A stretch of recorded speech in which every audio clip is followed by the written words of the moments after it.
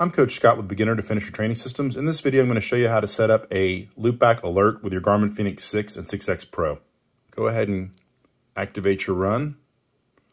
Hold down the menus button with your thumb. Go to Run Settings, go to Alerts, Add New, Custom. It's going to be the pre-workout Loopback setup. Do a turnaround.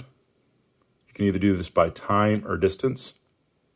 Say I want to run 10 minutes, then I want to loop back and come back. You want to set up a loop back based on distance.